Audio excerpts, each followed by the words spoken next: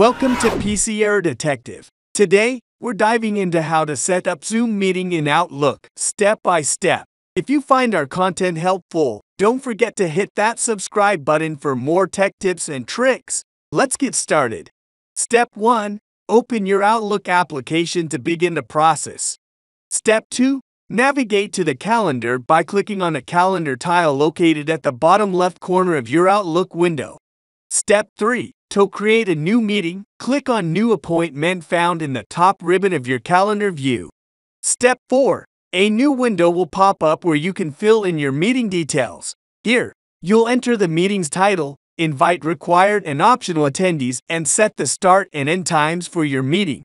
Step 5. To integrate Zoom into your meeting, look for the Add a Zoom Meeting option in the Zoom section of the ribbon at the top of the meeting window and select it.